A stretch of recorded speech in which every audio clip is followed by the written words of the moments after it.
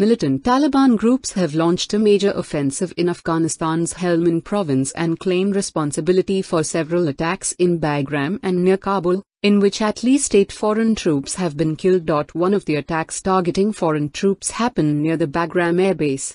A suicide bomber on a motorbike approached a joint US-Afghan patrol and set off the explosive device.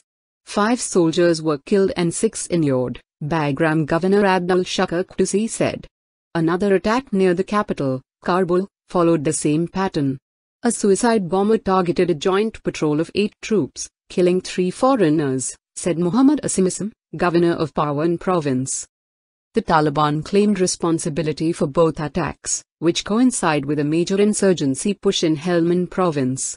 Over 90 security troops have been killed over the past 2 days as the militants are threatening to take over the volatile southern province, according to Deputy Governor Muhammad Jan Rasulia.